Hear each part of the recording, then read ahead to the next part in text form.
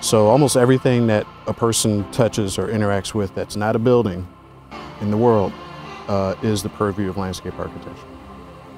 We're designing spaces, we're designing landscapes where people can connect again.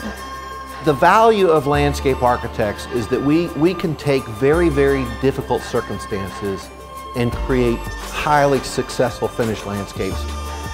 So everywhere where we have the ability to sort of disrupt all these things that are causing harm and offer an alternative that can actually heal, I think that's our place.